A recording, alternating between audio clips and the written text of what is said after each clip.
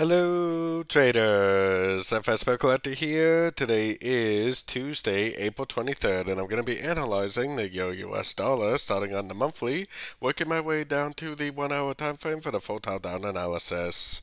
So in the Euro dollar, we've definitely been drifting down for several months now, but I still believe that this is going to make a higher low, higher low. I still think that this is going to either go up and make an expanding flat, which would look like this, or possibly a running flat, which in that case may actually go down to one of these lower fibs.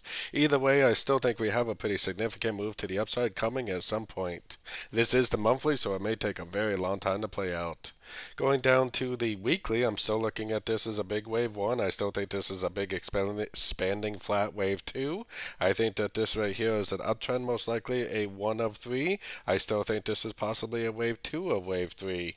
If we start closing below the 78%, that's pretty much going to invalidate this as being a wave 2. But guess what? I am looking for sorts on sort of time frames still, primarily. So if this does just keep on going down, it really shouldn't create too much of an issue. And I could definitely see this being a 1, 2, 3 pattern to the uptrend still, even if it does end up continuing back down. Heading down to the daily time frame. On the daily time frame, we definitely have been drifting up, but I still think there's a good chance this is a 1, 2, 3 pattern, probably a wave 4, and I still think there's a good chance this is going to go down for a wave 5, probably retest this 78%. Then if it goes up, then if it breaks structure, I think that's what would turn me into a significant buyer, proving that the wave 2 is over and proving that this is going up for a big giant wave 3.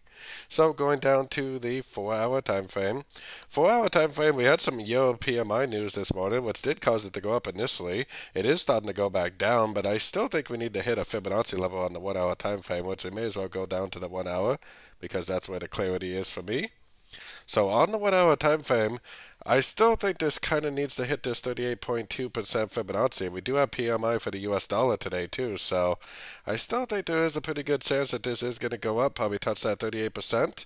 But as of right now, it definitely is 3 waves up and impulsive down. If it does continue to make impulsive down, it could just keep on going down. We have to remember that the trend is down on all the higher time frames. So we may think that price is going to go up to the 38%, but in reality, what may actually end up happening is it may just keep on trending down and continue to make lower lows, lower highs, which is why, like I said, I am primarily looking for sorts on these sort of time frames. I do think there is a possibility that this still could go up at today's news, end up going up to the 38% before we really do get the push down, but trying to identify exactly when a correction is over is the difficult part, and sometimes a correction will just keep on going down, a correction will end and the higher time frame trend will prevail and it will just keep on trending down, making those lower lows and lower highs.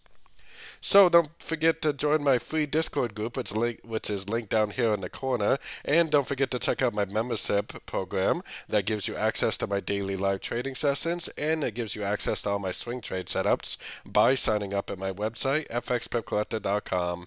As always, thank you and happy trading.